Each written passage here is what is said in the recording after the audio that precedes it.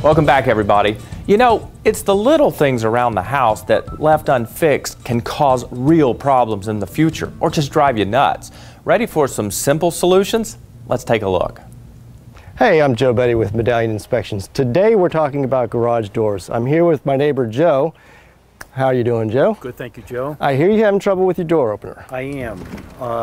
The garage door will go up without any problems. Sometimes when it comes down, it will go back up again without me touching the button. So Okay. there is definitely a problem.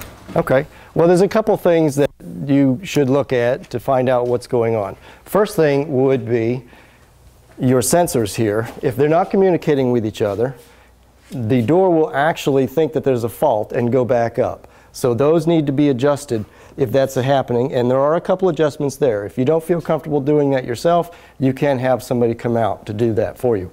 Also, over the winter, you've had a lot of openings and closings. We've had some freezing, and the bolts and the wheels, the bolts may come loose, and the wheels, the lubrication may become dry over time, and that will cause it to shake and to cause of another fault. And inside the opener itself, there is another sensor that if there's any restriction, it'll pop it back up as a safety reverse.